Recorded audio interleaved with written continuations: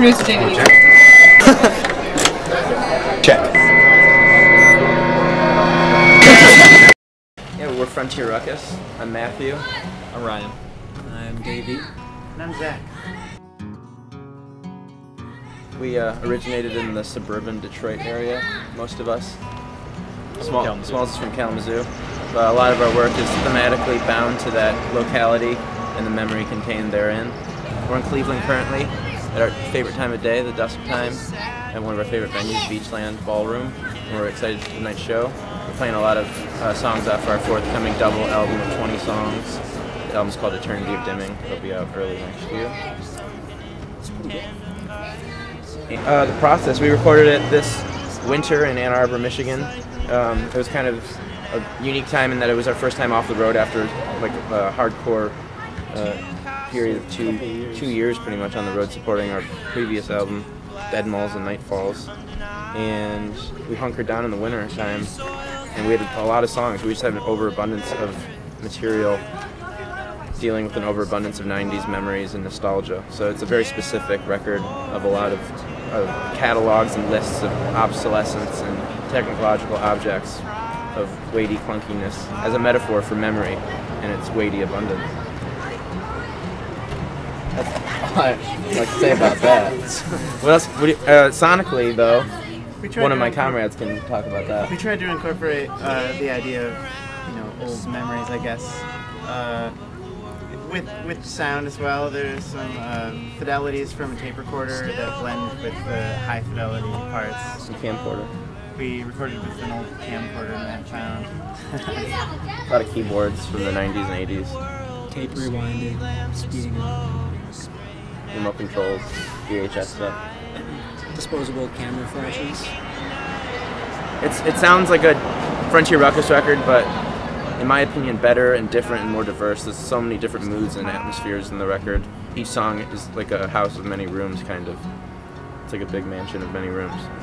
Memory. Yeah, the songs generate usually lyrics. I mean, I write everything separately. Like the lyrics are always compiling. I'm always compiling language and turns of phrase or rhymes or quirky little scenes that I'd like to fit into a song. And then the music is just a vehicle for me to get that indulgence in there. Because there's a lot of things with language. It's pretty much games with language I'd like to play. And the songs themselves are just, for me, a vehicle to do that. And that's where it is when I take it to the band and then they make it something that is more than just a vehicle for my indulgence and it becomes a very beautiful landscape. Oh, and then we record the songs, and that we try to do as much live as possible. In the past, we've done everything very live, and we're getting more less than that technique, I guess. We've been layering a lot of stuff lately, but still, the skeleton track is usually just Smalls and I playing in different rooms, but looking at each other, guitar and drums, and bass, typically too, because that's pretty easy. And there's a lot of live banjo as well. And then That's my favorite. That's Dave's favorite thing. He prefers my vocal takes where it's the actual live skeleton tracks. And sometimes I do, but sometimes I'm too obsessive to let them slide. And then Zach goes to town on them afterwards with all sorts of textures.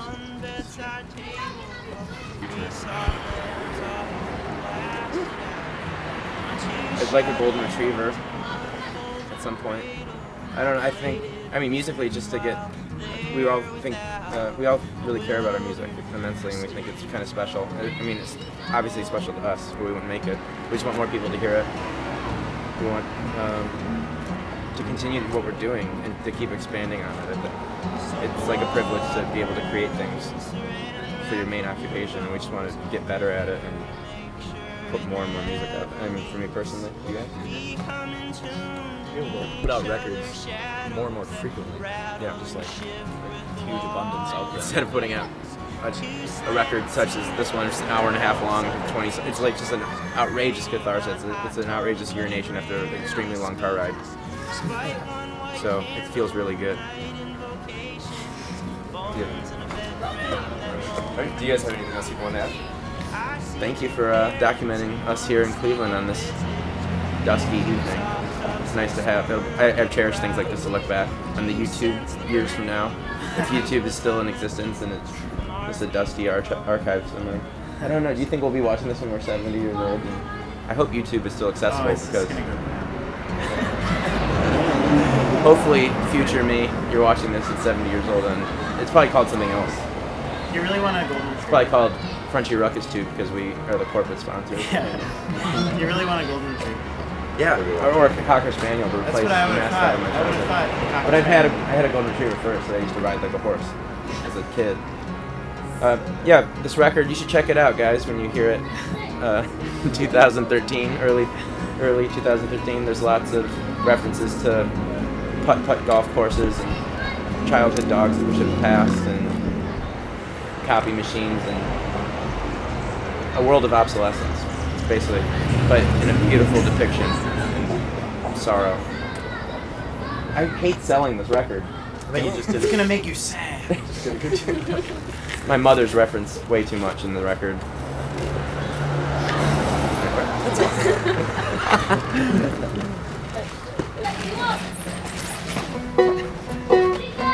Everybody rolling? Yeah.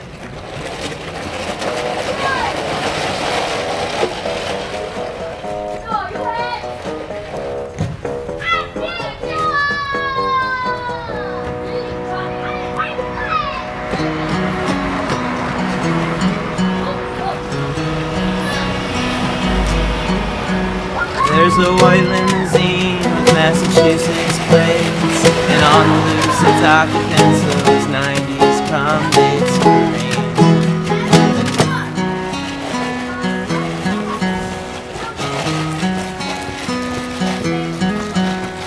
I told him I'm older, you're my only consoler, you're my midnight buyer in the back of my react. My world's a comprehensive private diorama, unpunctuated by any comma you got. I was a queer balladeer, so proud of our new minivan. You know your dad gave all he had, he does the best for you just when he can.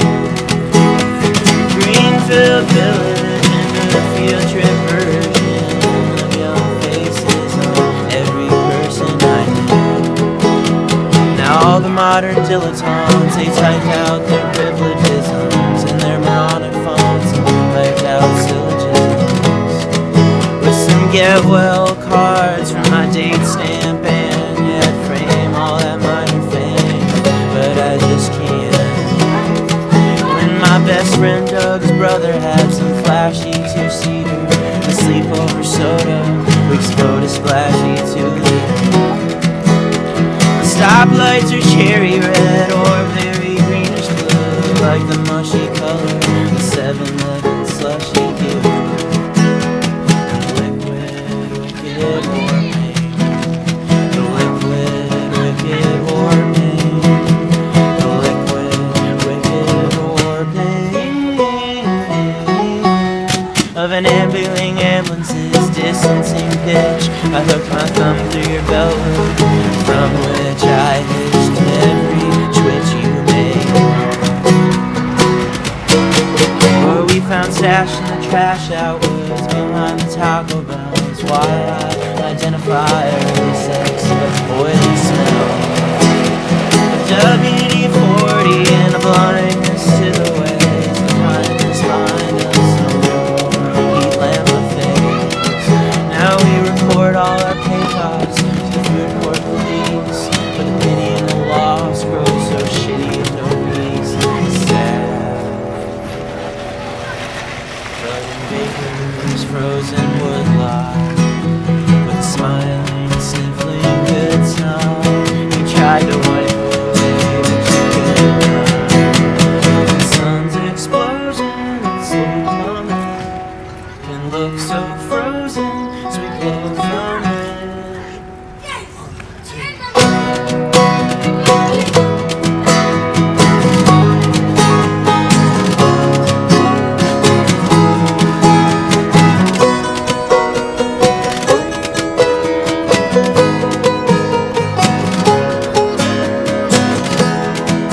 Oh, disastrous love, it goes by many titles and froze inside the snows where I dropped it with its broken vitals.